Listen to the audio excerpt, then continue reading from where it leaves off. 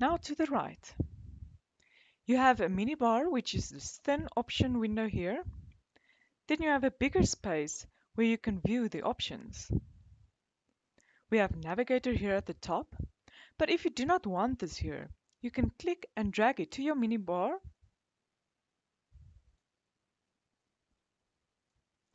and vice versa. Next, we have Adjustments. Double click on Navigator to hide it. This is where you can quickly edit your brightness, contrast, color balance, hue and saturate, and much more. Below that, we have our layers and paths. And you will work a lot on this section. You can set the height of these windows as well. And lastly, we have these options at the bottom. The FX icon is where you can add a drop shadow effect or emboss. You can overlay with color or even just add a glow effect. Let's see what happens if you do this with some text.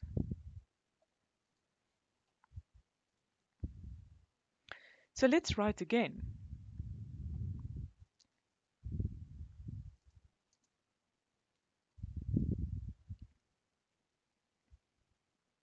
Like that. And now we add the emboss effect.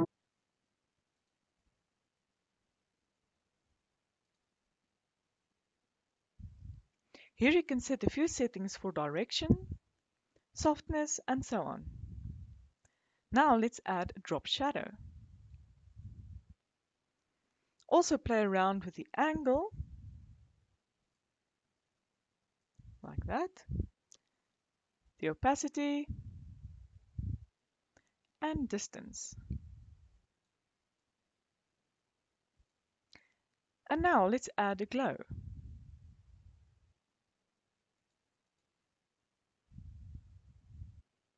And there you have some effects on text.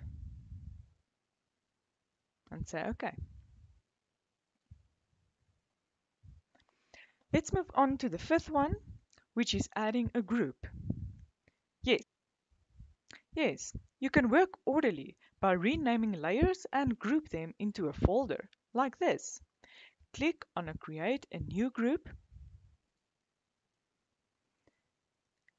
and the icon next to it is the New Layer button. Let's click on it a few times to create layers. Now select these layers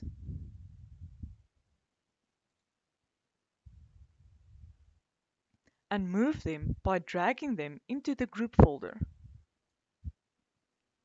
You can rename by double-clicking on the text next to the layers, like this.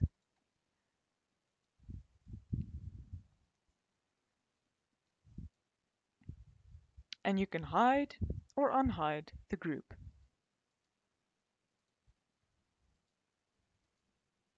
Like that.